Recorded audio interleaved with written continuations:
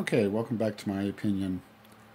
This is going to be about why the Democrats are so hardcore against Trump. And it's not only the Democrats, it's the Republicans too. And it's real simple. If you just stop and think about it, it's real simple why neither party want him. The Republicans, you think they want him, but they don't. They have to accept him because the American people who voted for him, mostly Republicans and a lot of independents like myself, chose him. So the Republican Party, like Mitch McConnell, does not have a choice, even though they tried in his first election. But here's why neither party want him. He's not the status quo. He's not one of them. He's not a Republican or a Democrat. He has to identify as a Republican, and in many ways he is one. In some ways he's Democrat. He's liberal in some ways.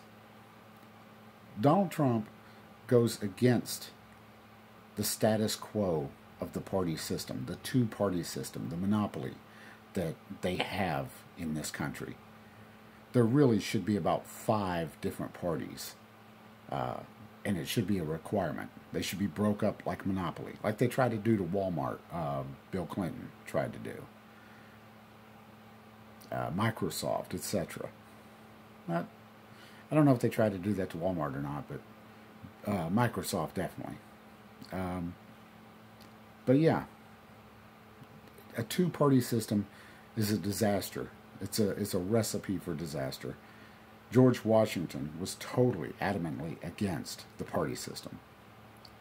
And that's why the Democrats and the Republicans, don't let them fool you, they're full of it too, do not want Donald Trump in.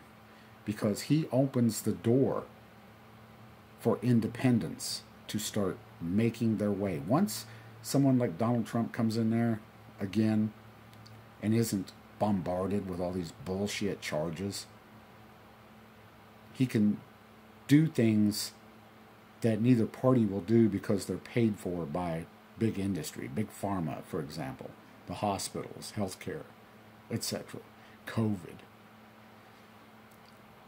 Donald Trump can do what's best for the country. He's not a NASCAR with a bunch of stickers who represents him, like NASCAR. Politicians should do that.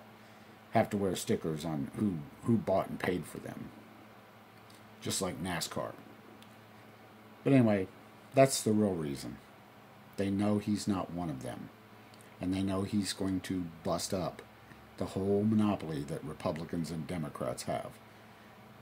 As they should. As we should, the American people. We should not be standing for such an atrocity. The Founding Fathers were of multiple parties, and their parties didn't even really matter that much. Whig parties, etc. But anyway, like, share, and subscribe. That's my opinion about why they hate Donald Trump so much. And think about it. If you really stop and think about it, it makes perfect sense. Like, share, and subscribe. Stay safe and be safe.